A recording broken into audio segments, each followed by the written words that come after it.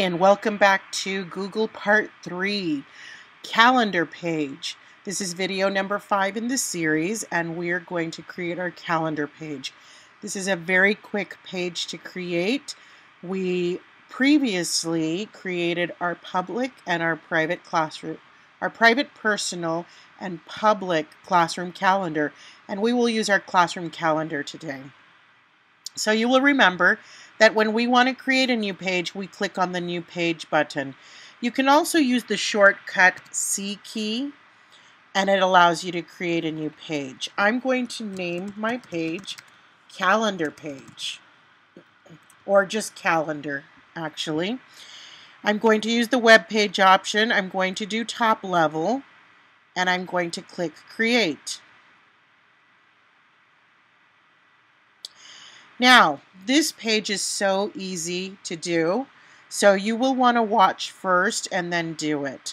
So what we want to do is we want to go to Insert, and what are we trying to insert? We're inserting a calendar. So you'll notice over on the right-hand side that it lists all the Google products that you can insert. So the calendar, a chart, document, drawing, group, etc. We are going to insert a calendar. When you do that, you will see all of the calendars that you have in your list.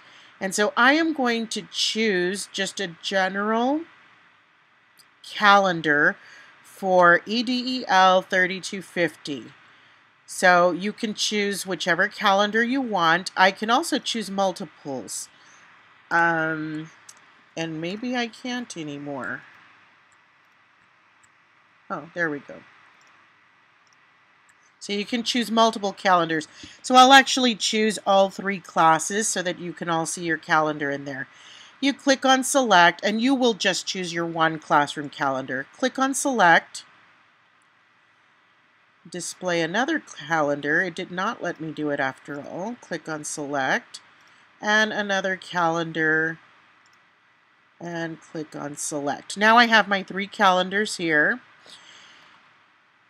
You will want to leave your height and width the way it is. You can choose to view it in month, week, or agenda view. And you can play around with that one. I'm going to leave it in month view. You can choose your time zone. And I do like to do this so that my students know which one we are looking at. So I'm going to choose the Denver one. You can show week, month, and agenda tabs so they can choose their own options. Show the calendar name or not show the calendar name. That is up to you. Show navigation buttons, current date range, include a border, and include the title. I do not want a title because I am already choosing to show the calendar name. So I don't want to include the title. Plus, I have 3 calendars showing, so I wouldn't want to list that. Then I click Save, and now we've got that ugly box again. And so remember that when you get this ugly box, you need to hit Save. Once you hit Save, your calendar just pops in here. Remember that you cannot add items to this calendar. You need to make the changes in your personal calendar. Make sure they are on the correct classroom calendar, and then they will just show up here. Now your students are able to choose by the week, by the month, or agenda.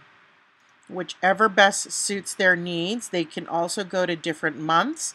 October, let's see what's happening in November. And so this is our November calendar. And now that I'm just cruising around, I notice that there's files and comments. And remember, we do want to remove those on each of our pages. While we're here, we want to go ahead and show it in the sidebar and click Save. And the calendar pops up. I'm going to change the navigation so I can get them in alpha order, but for now, that'll remind you to do that step. And we are done with our Google Calendar page.